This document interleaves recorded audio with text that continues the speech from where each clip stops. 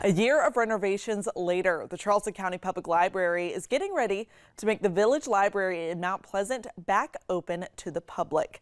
The Village Library closed in October 2022 to undergo renovations as part of the ongoing $108.5 million project to build 5 new libraries and renovate existing branches.